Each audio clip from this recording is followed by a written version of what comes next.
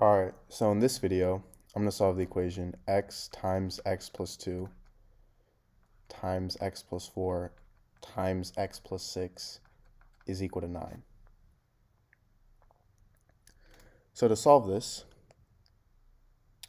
I'm going to first start by reordering this. So I'm going to write this instead as x times x plus 6 at the start times x plus 2 times x plus 4 is equal to 9. And the reason I'm doing this is because I'm going to multiply x with x plus 6 and x plus 2 with x plus 4.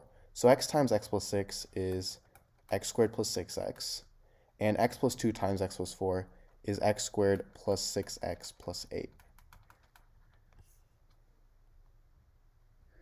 Now, I'm going to be using u substitution.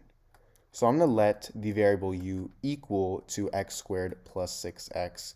So now I get u times u plus 8 is equal to 9. And this means that u squared plus 8u minus 9 is equal to 0.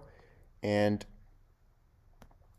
if I factor this out, I get u plus 9 times u minus 1 is equal to 0, meaning u is equal to negative 9, and u is also equal to 1. Now, let's go back. We let u equal to x squared plus 6x. So this means that u is either equal to negative 9, so x squared plus 6x equals negative 9, and x squared plus 6x is also equal to 1. So I have two equations from this. X squared plus 6x plus 9 is equal to 0, and x squared plus 6x minus 1 is equal to 0. Now for both of these, I can factor them out.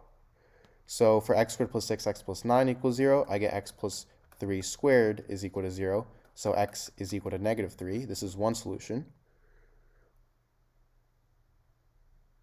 And for x squared plus 6x minus 1 equals 0, I can use the quadratic formula for this. And the quadratic formula is negative b plus or minus the square root of b squared minus 4ac all over 2a. So if I plug these values into the quadratic formula, I get x is equal to negative 3 plus or minus the square root of 10. See, these are two more solutions to this equation.